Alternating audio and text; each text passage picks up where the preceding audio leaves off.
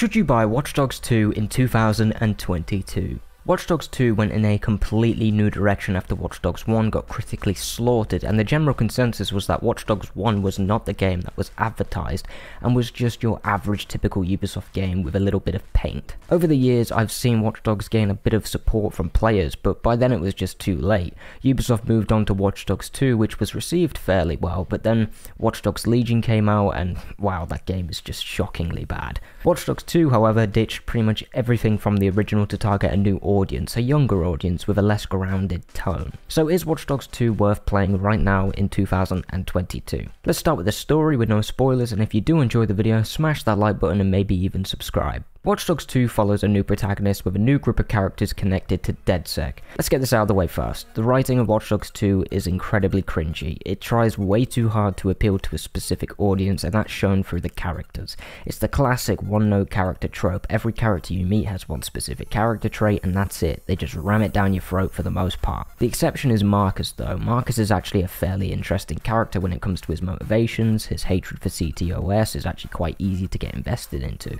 CTOS is basically something that predicts the futures of people and the crimes they could commit based on their background, so naturally everyone would hate that idea. Other than that though, the story is a mess. It struggles to focus on specific themes and feels closer to Marvel shows rather than the original Watch Dogs, which was a much more grounded and mature take on things, if you could say that. They didn't nail it, but you know, it got close enough. DedSec is completely wasted, and it feels like it was completely retconned from the original. In the original Watch Dogs, DedSec felt like a threat, more powerful than anything you could imagine, and meant serious business. If you've ever watched Mr. Robot, they felt like the embodiment of White Rose, but here they're turned into a complete joke created by a group of people that don't seem to be serious about anything. It's all about having a laugh. At first I was okay with the new direction, everyone likes a bit of fun. In fact, it even made sense after Watch Dogs 1 was so heavily criticised, but once the story picks up and characters start dying, nothing changes. These characters continue to make jokes, no one's changed or affected by their actions or actions of others, so it just lost me. There was no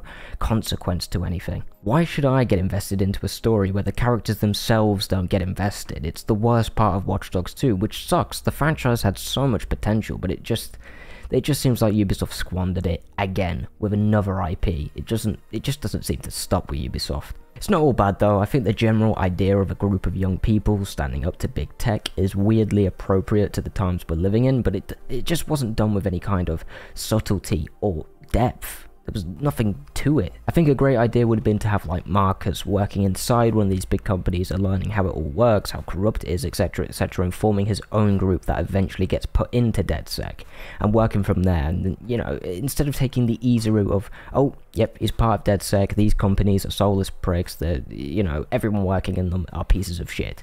There could have been a bit more subtlety to it, there could have been different sides to it, morality, why this CTOS system needs to be put in place, why it's useful, the positives of it, and then bring in the negatives and things like that, but they didn't bother. Either way, the story of Watch Dogs 2 could have been way better, but what we got is serviceable, but that's about it. It's not special, but what is surprisingly special is the gameplay. It's weird because I didn't like Watch Dogs 2 last year when I played it, but this year I found myself enjoying it a hell of a lot more. Watch Dogs 2 actually innovates on pretty much everything the original Watch Dogs did when it comes to gameplay. You can hack more stuff, you can interact with more people, and you can mess around with the environment for more creative opportunities than you could in the original Watch Dogs.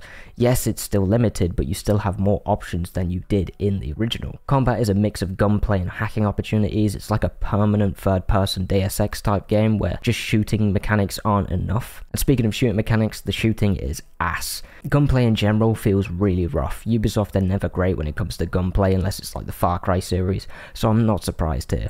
Weapons feel and sound really crap, they sound like pea shooters and they feel like pea shooters, but it's clear Ubisoft wanted players to primarily focus on the stun gun and playing through Watch Dogs 2 as non-lethally as possible, which I get, it makes sense for the story. But that doesn't excuse the piss poor gunplay here. Watch Dogs 2 is another cover shooter, so you hop in cover and you shoot your gun or hack and then you leave the cover. That's the combat of Watch Dogs 2. The great stuff is the hacking, which you can actually pull off some really cool stuff with. I had so much fun just exploring the world of Watch Dogs and just calling random hits on people, causing all that chaos without having to shoot a single bullet, which was awesome. I don't think any game out there can provide that kind of experience, and this is a Ubisoft game. I had to do a double take to make sure this is actually a Ubisoft game because I couldn't actually get creative with the gameplay mechanics. It was weird. The thing that sells the gameplay is how creative you could actually get this time around. An enemy behind cover is not an issue, you can just hack the car to get them out of cover or run them over, it's great. A building is too high, hop in a truck, drive it over to where you need to be, jump on the truck, get on top of the building and bang, you're there.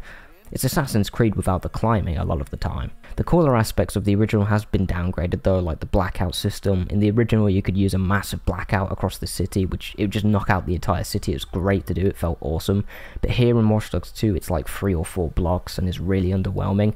I don't know why they changed that. All they've got to do is just, you know, make everything dark, but you know, that's just me. Some of the cooler hacks are a little less impactful, like the traffic light hacks and the pipe explosion hacks, mainly because we've seen and played it before, so it doesn't really have the same wow factor the original could pull off, you know? But you still have a lot of options, which, you know, in my opinion, is just a positive. It could have been even worse than the first game, but it wasn't, which is good.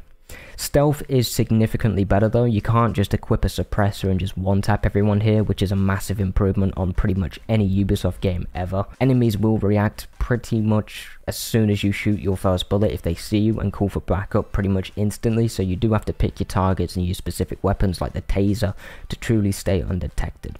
It can feel a little cheap at times because the AI seems hypersensitive, but I'd rather it be more difficult than super easy. AI can be pretty dumb in shootouts though. They do have a habit of just charging you and hoping for the best, which is unfortunate, but you know, this is a Ubisoft game. The fact I've praised it as much as I have, it's kind of insane. Driving has been improved significantly as well. It's not amazing, but it's a lot better than the original Watch Dogs. It's not GTA 4 or GTA 5 levels of fun. GTA 4 was like more physics, but like more over the top, but you could enjoy it, and GTA 5 is just smoother. Watch Dogs 2 is neither, it's kind of just in the middle. It's a bit boring, but it's better. And they actually feel like cars and bikes this time around, rather than just fucking trucks every time. The world is more interesting as well to explore this time around. It has more variety in visuals compared to Chicago of the original, and has far more interactability, which is great to say, because usually Ubisoft fails in this aspect, but here, it's pretty good. This is what surprises me why I didn't like it the first time around. I think I was just burnt out on Ubisoft games and went in a little bit biased, to be honest with you, because I really enjoyed it this time around. The story is not great, but the gameplay itself is probably the best gameplay Ubisoft have made since like Splinter Cell. And I'm being honest with you, because you've got so much variety. There's so many things that aren't bad for once. That most of it is average, but there are some standout bits like the hacking that is actually good. Sure, there's room for improvement, but it's just a good game, which really surprised me. So with all the negatives and improvements on the original Watch Dogs, is Watch Dogs 2 actually worth buying in 2022? I've praised it a lot, I've said a lot of good things, I've said some bad things, but yeah, I do think it is worth buying if you are after an experience unlike most open world games. Are there better games out there? Sure, absolutely. We're talking about a Ubisoft game here, but this is one of the better Ubisoft games out there today. I'd say buy it for like maximum of £15 or $20 these days. It's usually really cheap. Plus it's on Xbox Game Pass, so you can go play it there on PC. I don't know if it's on Xbox itself, but it's there on PC. So yeah, just keep an eye out for that, and it is worth playing. Give it a shot, guys. What's the worst that could happen? You lose an hour or two of your life and you don't like it, just uninstall it. Especially if you're on Game Pass, you know, or refund it. Thank you for watching, and keep it classic.